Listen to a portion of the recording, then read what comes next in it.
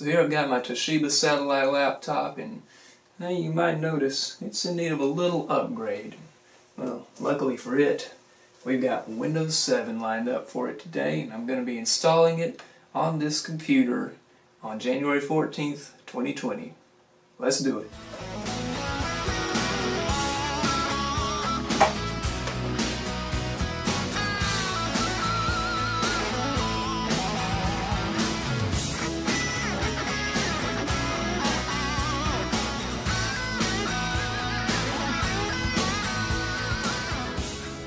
Right, so as you can see here, this laptop's running Windows Vista. Ooh, unfortunate. Funny enough, the laptop was designed for Windows 7. Yeah, I don't know what happened there. A little experimentation gone wrong, perhaps. But all of that doesn't matter right now because we got Windows 7 Home Premium, and I'm going to install that on this laptop. I'm not going to install it over Windows Vista, though. I've got a nice, fresh SSD lined up for it right here, still in the bag, and I'm going to slot that thing into this laptop, and it's going to be good as new. Alright, out comes the old hard drive, old original hard drive there, 500 gigabytes. Put that up there, and here's the new SSD. That's nice right there. Put that, just slot that thing in there. Boop. Perfect. Oh, that's nice right there. Okay, so I've got the SSD installed, and let's take a look at this Windows 7 box. So first of all, I bought this secondhand on eBay, and whoever owned this before, they obviously didn't like Windows 7 too much. But anyway, it says, which Windows 7 is best for you? I hope you can see this. Let's see, we got Home Premium here, of course. I didn't get Professional or Ultimate. This laptop originally came with Home Premium. So it says, makes the things you do every day easier with improved desktop navigation. Home Premium, Professional, and Ultimate had that feature. Faster and easier to launch programs. Make your web experience faster, easier, and safer than ever with Internet Explorer 8. Watch many of your favorite TV shows for free when and where you want with Internet TV. Okay. Anyway, easy to create a home network and connect your PCs to a printer with Home Group. Run many Windows XP productivity applications in Windows XP mode. That's not in Home Premium, that's in the other ones. I don't think I really ever used any of these special features that they advertise, besides makes the things you do every day easier with improved desktop navigation, which we will get to later in the video. Let's see what else we got here in this box. Got the DVD there, and I won't show my product key on picture or on camera, but it would be right there. This thing is really messed up though. Anyway, the booklet's in good shape though. Welcome to your PC Simplified. Yeah, so in my opinion, Windows 7 is still the best version of Windows. I'm going to get to that once we have it installed, but we'll just flip through this really quick. There's the start menu. It's they've got a lot of pictures and stuff in here showing you what you can do. There's the little music that Windows 7 came with. I'm sure any of you that have used Windows 7 at some point are familiar with that. There's a very sleek and shiny laptop with Windows 7 showing the arrow peak functionality. Got all kinds of other stuff. Right, so let's get to installing this. Let's insert this on Windows 7. Look at that. Isn't that pretty? Ooh, look at that. Let's insert the disk and see it's pretty clean, pretty clean. Alright. Put that in there. There it is. Okay. Let's see what happens. Mamma mia.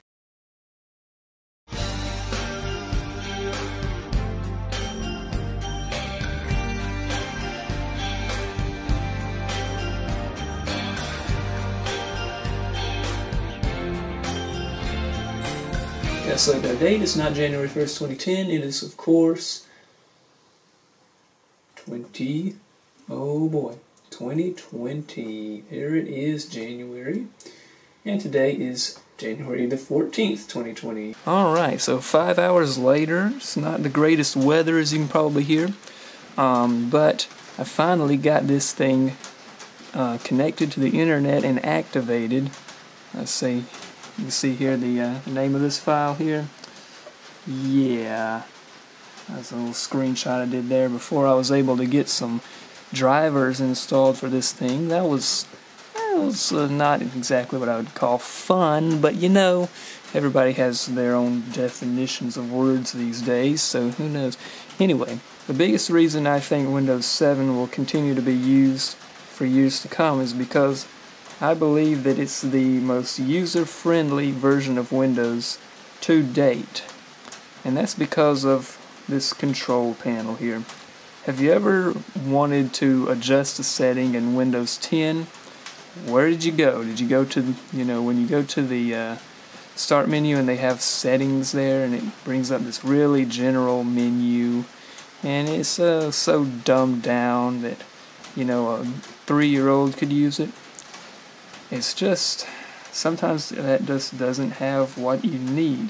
Just very basic stuff. I could go into it, but you probably already know what I'm talking about if you've used Windows 10. Windows 7 had a very comprehensive control panel, and Windows 10 still has the same control panel. All of this stuff down to exactly the way it looks here.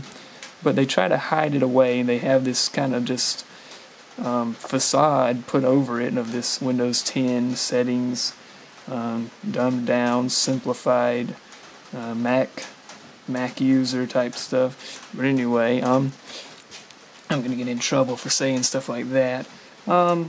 This is why I think Windows 7 is the best, because it's user-friendly. Not only is it easy to use if you're just a casual, basic user of it, but it also has more advanced settings, comprehensive settings that you can go into.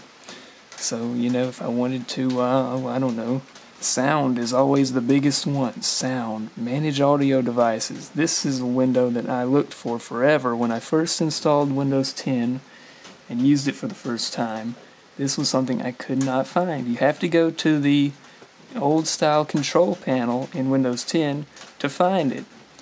In Windows 7, you just went to the regular control panel.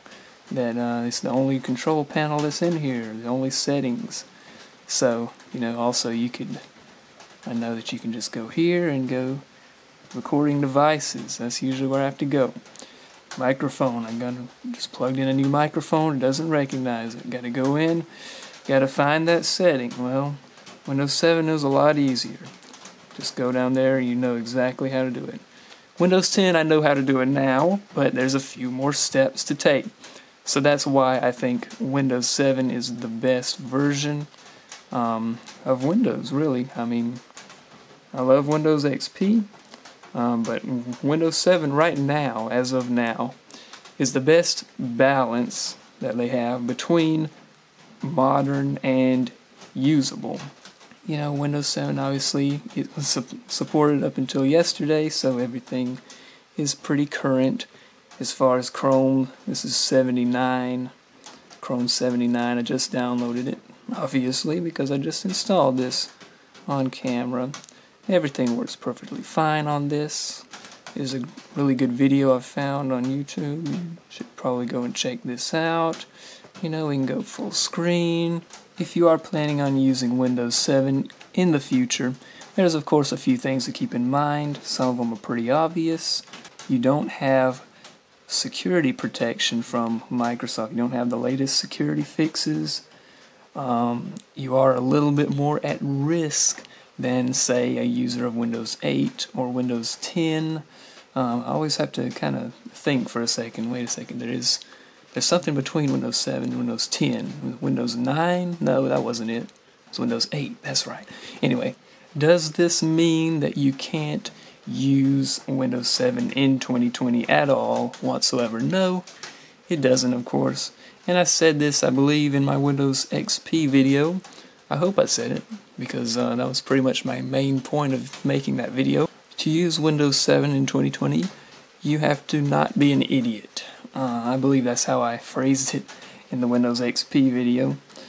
Basically, don't go to softtonic.com and download, hotbabes.mp4.exe. Don't go to coolsoftware.biz. Don't go to softwaredownloadfree.net. Don't download shady files. Basically, if you're just you're doing casual browsing, YouTube, obviously, look, YouTube isn't going to give you a virus. And Google, Facebook, there, see, Google works fine. We can go to Facebook, and, I could sign up for Facebook if I wanted to do that. Just general, popular, well-known websites are not going to give you a virus. You can use those all day long on Windows Vista, on Windows XP, whatever you want to use it on. Windows 7 now that it's unsupported, it's still going to work perfectly fine. You just got to remember that you don't have that advanced virus protection unless you buy, of course, an antivirus that still supports it. I haven't looked that up, but I'm sure that most of the major antivirus programs are still supporting Windows 7 for at least a little while. But going forward years from now, just like Windows XP, just know your limits.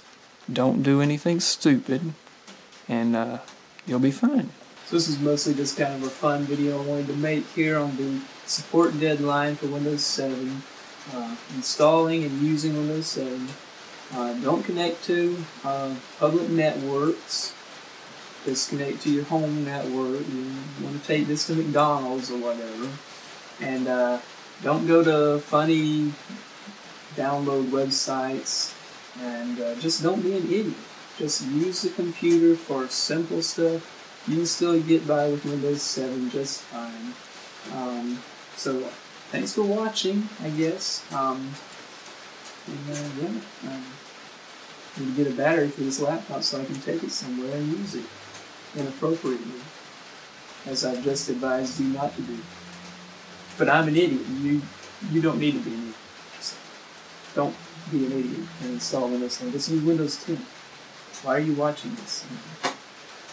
You can get Windows 10 license for what?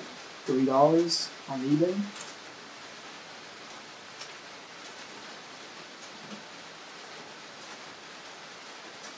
Why don't they just install Windows 10? So Windows 10 is just going to pop this up while I'm editing this video? Okay. Sure. And I guess it's on to me. Yeah. Okay.